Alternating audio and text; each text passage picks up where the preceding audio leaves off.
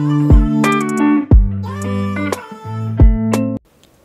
guys, welcome back to my channel. As you can see, today is going to be a wash day. Very well needed, highly needed. And so as you can tell, my hair is looking really crazy, brittle, dry, nappy, and nasty. And yes, I can say nappy, I do have 4C hair. First step is to pre-poo. I absolutely love to pre-poo, especially for my hair. It just makes the wash days so much easier, so less detangling and all of that.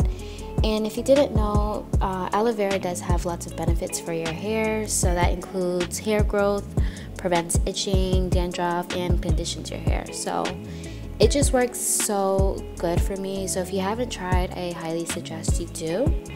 And you can buy the aloe vera plant at like a supermarket. I just got mine right next door. And you just cut it up in chunks, and then you split up the chunks so you can get that juicy stuff, you know.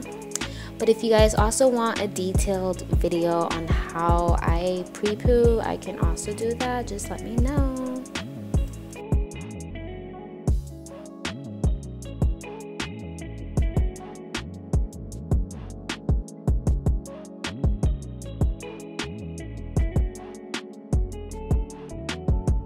Okay, so I can't lie, it is the next day. I did sleep with my pre-poo, but your girl be tired, and honestly, it never damages my hair or anything, so I'm hoping it's fine.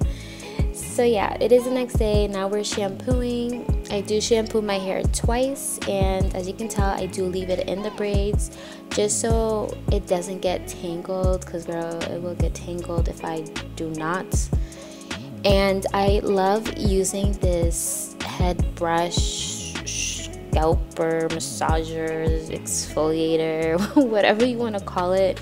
I will link it below for you in my description box, but it is the best things you can use, okay? Like, you'll really get your hair clean, you're massaging your scalp, stimulating hair growth, all that good.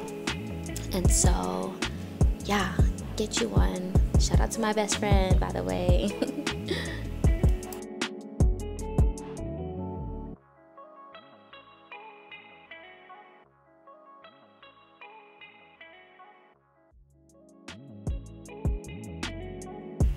So now it is time to condition our hair. This is where I take out my braids and focus on detangling. And I do this all with my hands. I don't use a brush. I prefer using my hands because it is so much more gentle for me. And I am so tender-headed. So I just prefer finger detangling. Also, I noticed that I get less shedding when I do it this way as well. Obviously, it is more time consuming, but trust me, it is worth it.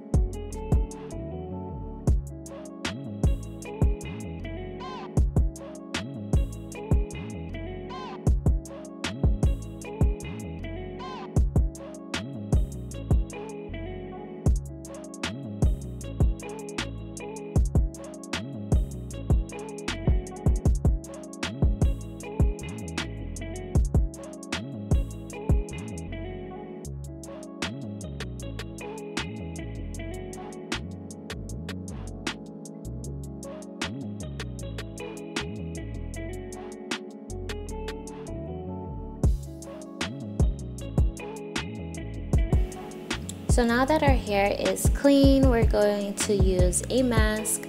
This is one of my favorite masks. Like, y'all, the whole tub is empty now. And so what I really love about it is, one, the smell and how it works so well for my hair. It is like a cocoa and mango butter infused with some algae. I'm not sure how to pronounce it. But yeah, just look at those curls, girl. Like, it looks so good. It just does wonders for my hair. So, you know, in case Miss Camille Rose watching this video, I love your products. And so then we'll just leave this on for about an hour or two while, you know, do some errands or do your thing. And I look so good with this cap on because it looks like it's inspired by SpongeBob, you know?